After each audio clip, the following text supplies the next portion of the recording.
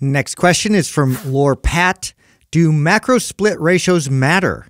If so, how do I adjust my macros to fit what's right for me? Does he mean like a percentage of protein, percentage of carbs, percentage of fat? That's what it sounds like. Yeah, it sounds like that. That's what it sounds like. Didn't we just talk about this recently? Where I think we addressed this, where we said that protein is the main one, right? For most people, right? Yeah, the percentage of that matters the most, right? Like exactly. There's always exceptions to the rule if you have some sort of issue with carbohydrates or certain types of foods.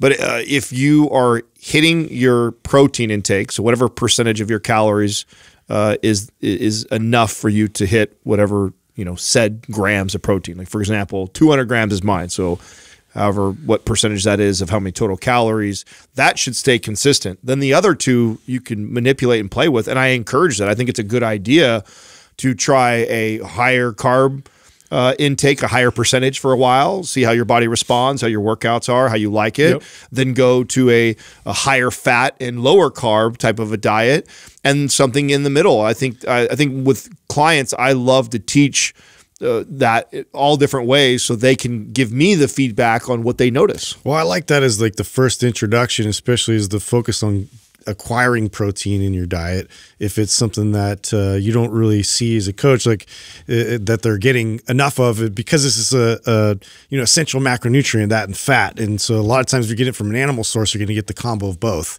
And to then manipulate your carbohydrates based off of how you feel, energy levels, and like where you're at in terms of body fat and all that kind of stuff. And then start to get more serious in terms of like figuring out the percentages and like really get into it as you progress with your training and nutrition. Yeah, I think with macros, it's important to understand that 2 of the 3 macros are essential. In other words, you have to eat a certain amount of protein to thrive, and you have to eat a certain amount of fat to thrive. Carbohydrates are not essential. What that means is you can eat 0 carbs, and your body's still going to have everything it needs to function and to live. That doesn't mean it's optimal. It just means you don't need to eat carbohydrates. So carbohydrates tend to be the one that people will fluctuate and work with the most, and you tend to trade that with fat, so long as your fat intake doesn't go below essential. And then what you said, Adam, about protein.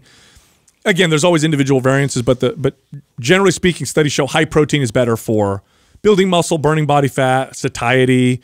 So it's one of those macronutrients you want to keep consistent. But this is really different from person to person. I personally do better with a moderate to lower carbohydrate intake. I perform better. I feel better. Higher carbohydrates don't tend to work for me very well. But I do know people where that's the opposite, where they eat more carbs and less fats and they feel really good. I do recommend you go through cycles of each one to see how it affects your body and how you feel. I think the only way to really know is kind of move through it, test it out, become aware of the feelings like, okay, if I eat carbs, I got better workouts, but I notice some digestive issues, or my fat intake is too high. I just feel lethargic. Some people feel lethargic from too much fat intake. So that's really the big thing. And then of course, overall calories, right? If your calories are right, that'll help with the gaining or losing of weight. That has to be a part of the formula. Hey, if you enjoyed that clip, you can find the full episode here, or you can find other clips over here. And be sure to subscribe.